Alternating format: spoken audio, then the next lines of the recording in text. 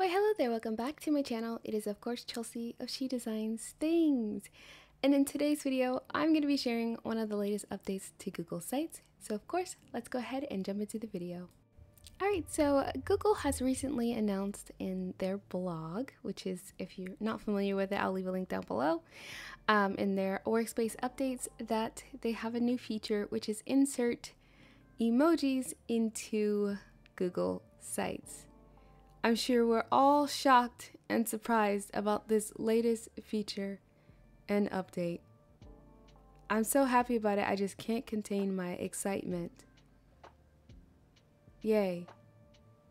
Now, if I sound really monotone, it is because this is a feature that we have had since forever.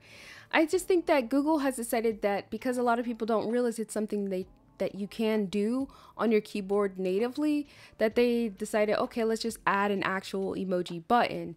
And I've talked about this in my video going over Noto emojis, and I use Noto emojis all over my sites. You folks who have been watching my channel from the very beginning have seen me use emojis inside of my Google Sites.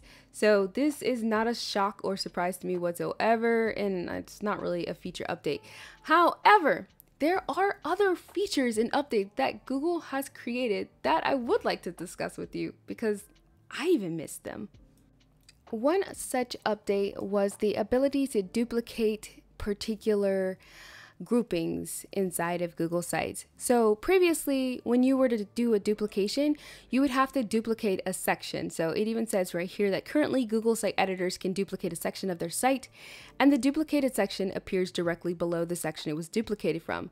Starting this week, we're extending the duplicate feature by enabling you to easily duplicate objects such as, images, buttons, text boxes, and groups when editing a site. So this is a new feature that I totally missed, and I don't think most of us really, well, I hadn't seen anyone talk about it, so now you know. One of the other features that I brushed over, but I've known it was there since I saw it, was the use of alternative text for visual content. So previously, whenever you had actually added an image to your Google site, if it was a foreground image, you were able to change the alt text, but background images you were not. Now you do have the option of actually adding the alt text to the background images as well, and that's including in sections. So before you were not able to do that, and now you're actually able to do that. So those are just the features that they have rolled out inside of Google Sites. Again, the emoji feature, I'm like, womp, womp, womp. Like, no one cares. I would have preferred to see the ability to actually search fonts. I don't know if you guys know this, but if you have a ton of fonts like I do inside of your Google site, and you go and you need to go and click on one, sometimes it gets a little buggy, it gets a little jumpy. And then you have to scroll all the way down and back and find the font, or if you double click because you're impatient, it will actually open up the actual fonts so that you have to find a font. And I'll show you what that looks like. Actually, this will make sense visually. All right, so let's say for example I want to change this font here that's under the header. If I highlight this font and I decide, okay, I don't want this to be the Cormorant font anymore, then what I would do is typically click on it twice.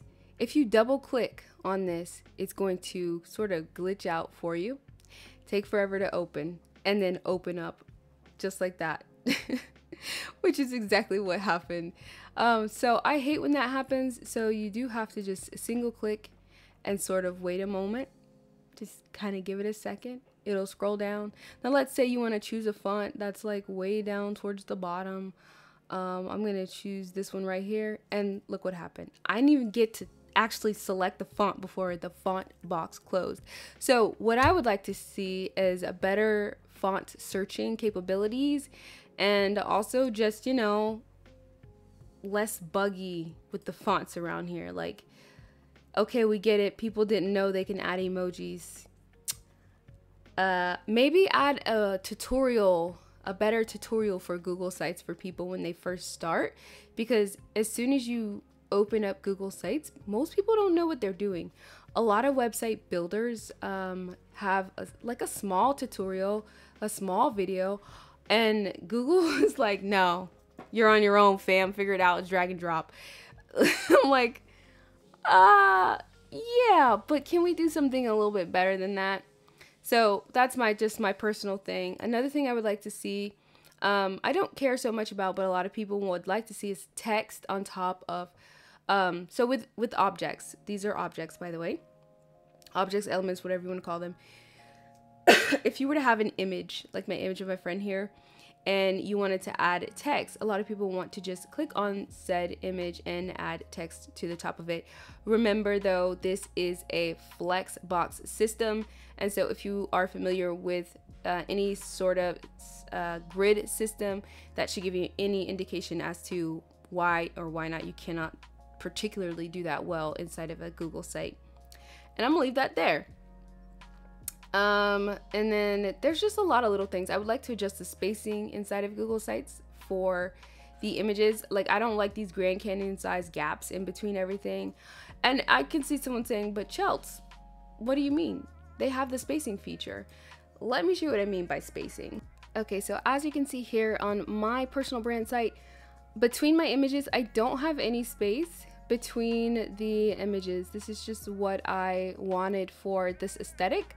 Obviously, aesthetically dope.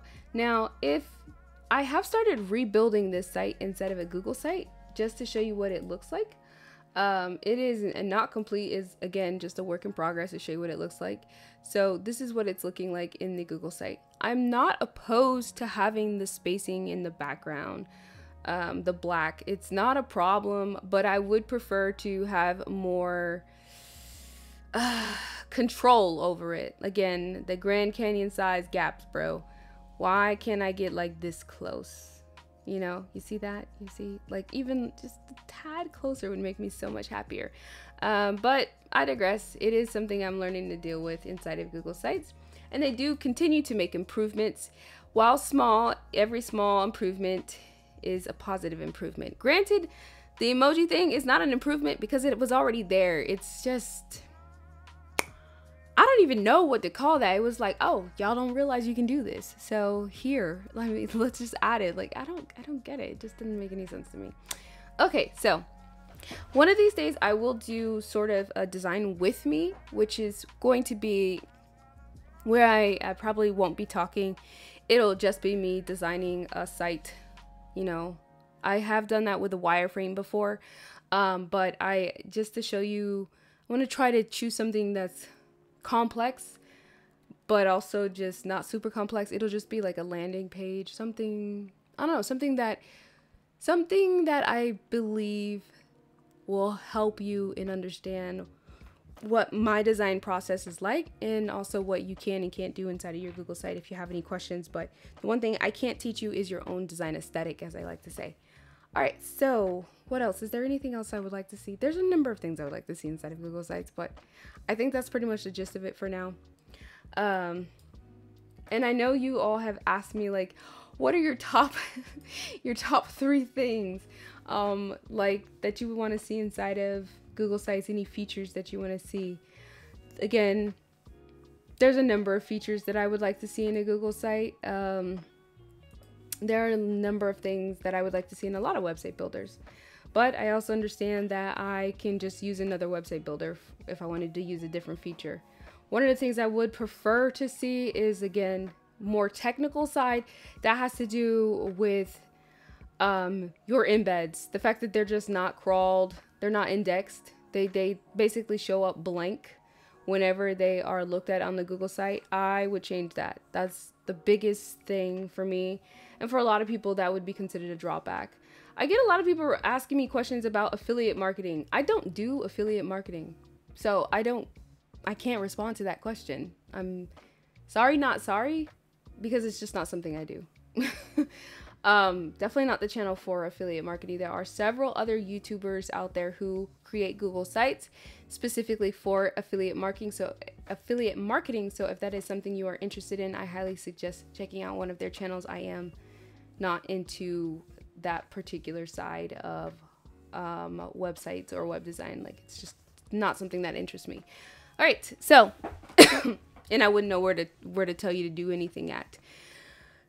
So what else is there? that's pretty much it. All right, guys, so please let me know if you have any other questions. I will let you know if there are any other features. I will also leave a link down below to this workspaceupdates.google blog so that you are able to check it out. And don't forget, I do have upcoming classes, okay? Upcoming classes for my Google Sites Academy. And I am also working on my regular Google Sites courses. I know, I've been talking about it, but I'm actually putting in the effort for you all since you have requested me to create a course on Google Sites. I am working on three and a half, because I don't want to talk about the fourth one right now. It's a little rough. So 3.5 Google Sites related courses for you all specifically. All right, thanks again so much for watching, and of course, see ya.